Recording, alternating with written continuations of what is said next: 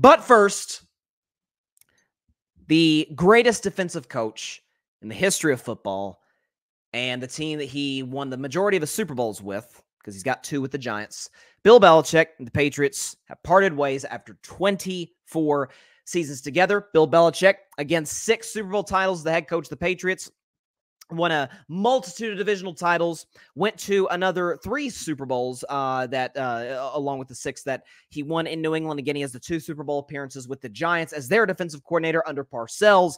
And simply put, again, is the greatest defensive coach to ever walk this earth or in the NFL's grounds. You talk about a guy who's able to slow down the great Buffalo Bills offense in the early 1990s, so much so that his game plan was literally put in the Hall of Fame.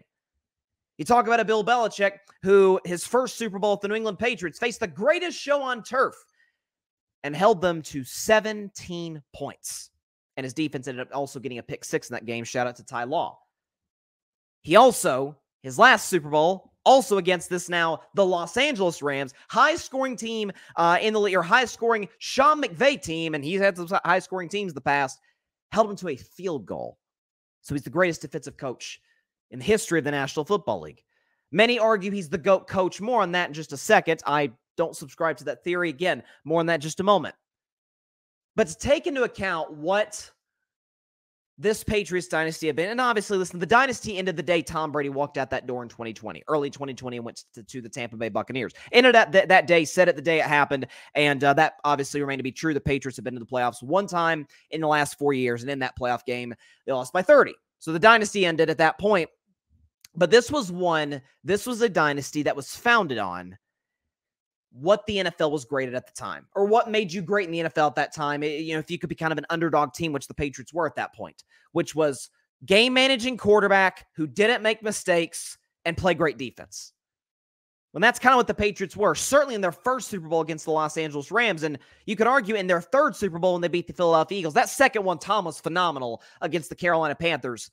And then around 2007, Randy Moss comes in the building. Tom ascends into the best or second best quarterback. Obviously, he went back and forth with Peyton Manning at that point in the league. 50 touchdown passes, MVP. Patriots almost went undefeated. Then you have the gap, again, between 2004 and 2014 of 2 Super Bowl appearances, both losses to Eli Manning of the Giants, but no titles in that span. And at that point, it looks like, hey, dynasty might be kind of over. But then the resurgence in 2014, everybody talks about in that game with the New England played Seattle about how, oh my God, the Seahawks should have run it for the 1. And obviously, we all know they should have. But we often forget that the pass play was perfectly executed by Seattle. It's just the Patriots executed a little bit better. This undrafted rookie out of West Alabama, Malcolm Butler, remember that name? Watch this documentary short documentary really, called Do Your Job, which was Bill's moniker in New England. And Bill and the Patriots coaches, Brian Flores, who was on that Patriots staff, they coached Malcolm to be ready for that play. Won him a Super Bowl. Won a couple more after that. The comeback against Atlanta, the win against the Rams, in which the Belichick-led Patriots defense held Los Angeles to a single field goal in that game. But part of the story with Belichick is this as well, is that, number one, or really, it's really threefold. Number one, the scandals. Spygate, one pretty darn serious in 2007, in 2006, 2007, spying on Eric Mangini, who was a former assistant with the Patriots and the New York Jets. Then you had the second Spygate, which happened Brady's last year when they were, I remember talking about this on the show at the time, oddly spying on the Cincinnati Bengals, who were the worst team in the league that year, but spying on Cincinnati.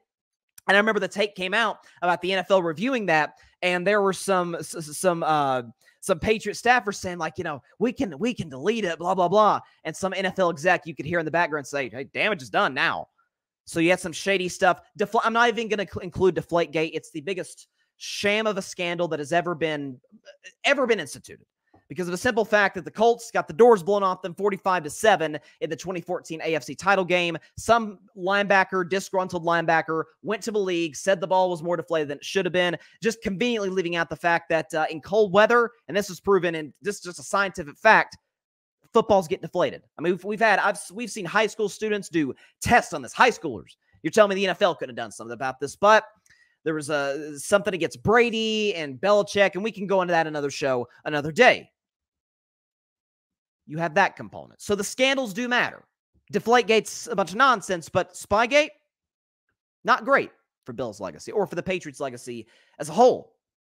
The second thing is that Belichick without Brady, and we can even go back to his days with the Cleveland Browns, in which, yes, he got to the playoffs. Browns actually won a playoff game in the early 90s, but they never, ever ascended to heights that Belichick did with the New England Patriots. Belichick without Brady, not the same coach. Without Tom Brady in his career, Mr. Belichick had a record of 83-104. He was 21 games below 500. Without Tom in New England, he was 29-39, 10 games below 500. You say, well, Bryson, it's not entirely fair. First of all, he's the greatest quarterback ever. Anything else is a downgrade. And second of all, I mean, you got to have a great quarterback in order to be successful. Not if you are a greater coach, at least in the offensive side of the ball. Andy Reid went to 5 NFC championship games with Donovan McNabb. Good quarterback, Alex Smith level quarterback, who Andy Reid made the playoffs time and time again with, won division titles with.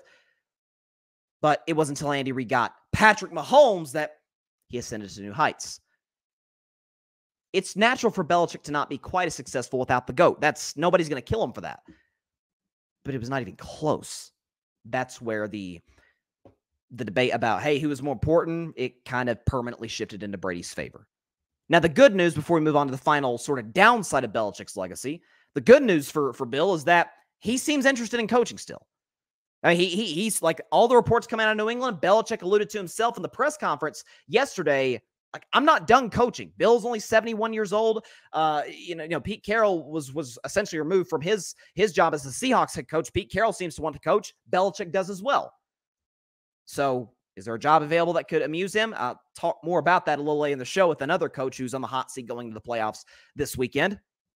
We'll see. But you have that component onto it as well.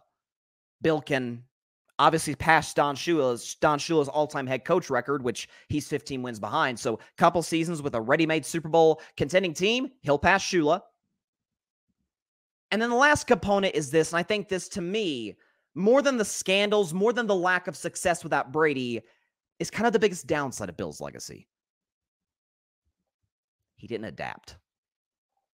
The game passed him by. Remember, I was talking about Nick Saban on Wednesday's show. Part of the thing that ascends Nick Saban to undeniably the greatest college football coach of all time is that when Saban came in, that first national title came in 2007. They won their first national title in the 2009 season. At that point, it was a ground and pound, Mark Ingram, run the football team, great O-lines, and great defenses. And then around the mid-2010s, it's like, no, you need Jalen Hurts, and you need Tua, and you need Mac Jones. I could barely get that out of my mouth. With great receivers. And you need Bryce Young, Heisman Trophy winner. You need dynamic playmakers at quarterback. It's the same in the National Football League. Nick adjusted. His buddy Bill did not. He tried the Cam Newton experiment.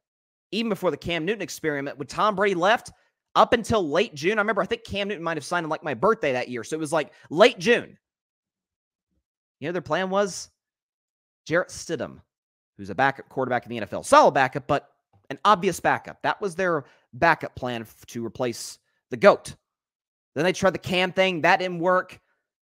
And then they drafted Mac Jones out of Alabama, who, this is not revisionist history. I said coming into that draft, you can go back and check the tape from early 2021. I said I drafted him in the third round, no higher. He is not an NFL starting quarterback. He's immobile, noodle arm, and as we came to find out, not the greatest leader and wasn't terribly receptive to coaching. But Belichick stuck with Mac, had a good rookie year, but finished pretty bad. Year two, it was even worse, and Belichick, in defense of Mac, employed Matt Patricia, a defensive guy, to call the offensive plays. And then this year was the low point. The Patriots only won 4 games. Mac Jones was benched, and they had to roll with Bailey Zappi to the end of the year. New England seemingly didn't make an attempt to replace Tom, to get a dynamic player at the quarterback position. And even in terms of finding talent, Belichick wasn't very good at that either.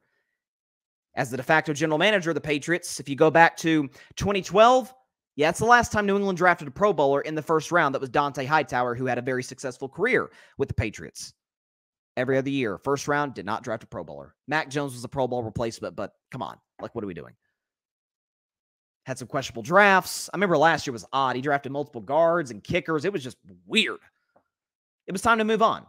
Props to Robert Kraft, who saw through this. Robert Kraft is one of those owners. Like, he's a competitive dude. He's not going to be one of these owners that just collects his check, doesn't care how the team does. No. Bob Kraft isn't going to sit idly by, watch his team be run into the ground and not do anything about it. It was time. Belichick had a phenomenal run. He's the greatest defensive coach of all time. I put guys like Bill Walsh over. I think Bill Walsh is the greatest coach ever. He literally changed offense. His offensive scheme, the West Coast system, is used to this day, decades later. But would I hire Bill Belichick with a Super Bowl ready roster that he doesn't have to handpick or draft with a great quarterback? Absolutely. If I didn't want to go after Jim Harbaugh or Mike Vrabel, then I'd probably go to Belichick.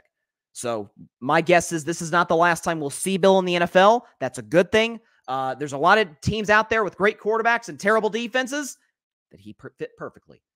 Only time will tell where he goes. All I'll say is this, as a little teaser a half hour from now, there's a team that's in the playoffs right now that I think Bill would be a marvelous fit for. But shout out to Bill Belichick. Phenomenal career in New England. Deserves all the love and adoration he's gotten and will get. But we do also have to, this isn't carving up the context, but we do also have to provide some context into the downsides of the Belichick run, which there are not many, but there are some, and they are significant. Nonetheless, hats off to Bill Belichick. Heck of a run. Thanks so much for watching the show on YouTube, and be sure to go click that big red subscribe button and check out the other clips and full shows from Carving It Up Live, as well as our other incredible content creators here on the Grid Network.